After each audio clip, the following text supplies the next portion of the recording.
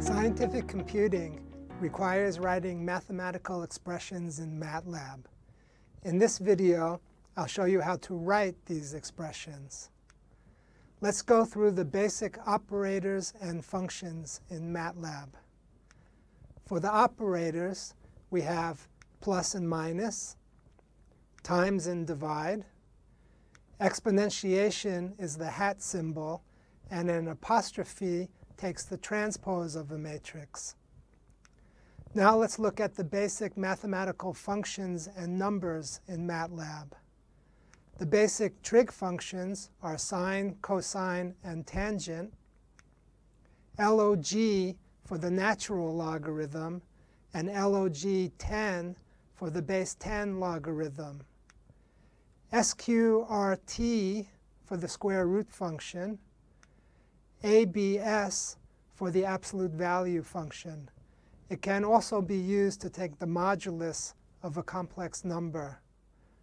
The number pi is given by pi, all lowercase letters, and the imaginary unit can be written as I or j. I like to use 1i because I tend to use I as a different variable in my programs. J tends to be used by electrical engineers because I is used for the electrical current. Two special numbers are INF for infinity and NaN for not a number. Not a number is what you get when you try to compute a 0 divided by 0 or an infinity minus infinity. If your program computes not a number, it usually means you have a bug. Infinity is what you get from a non-zero number divided by 0. Getting an infinity from your program may also mean a bug. Or you can use it as an upper limit of an improper integral, or minus infinity as a lower limit. Let's go try some of these operators and functions in MATLAB. Let's try and type some commands into the command window.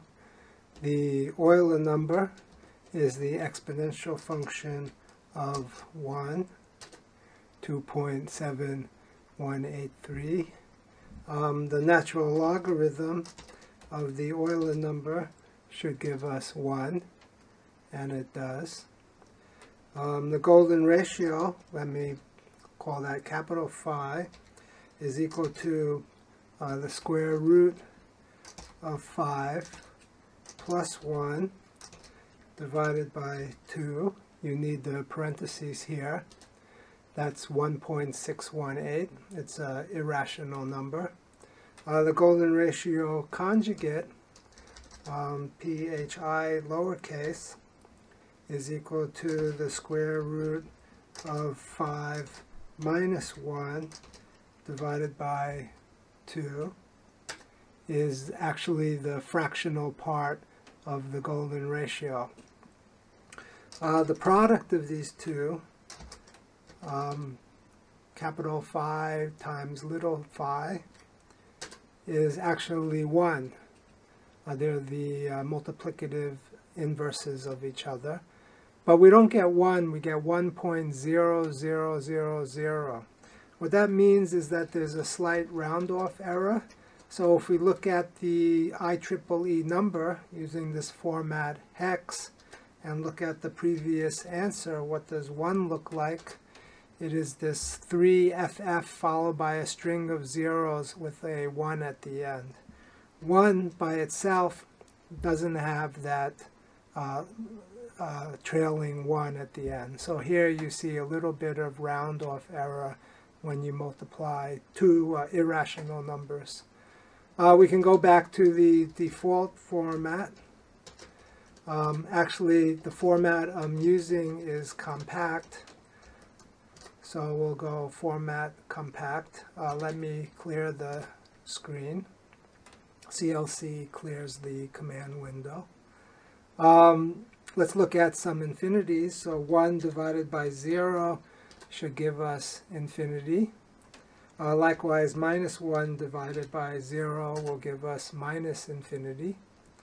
Not a number would be 0 divided by 0 is not a number. Or inf minus inf is also not a number. If you don't want the output, you can suppress it. We can set x equal to 0. Semicolon means don't give us any output. Y equal to 0. And we've assigned x to 0, y to 0, but we've suppressed the output. For instance, if you do 2 times x now, it will give us 0. We've been using MATLAB on the command line. For real problems, we need to write scripts or functions. Let's look at that next. I'm Jeff Chasnov.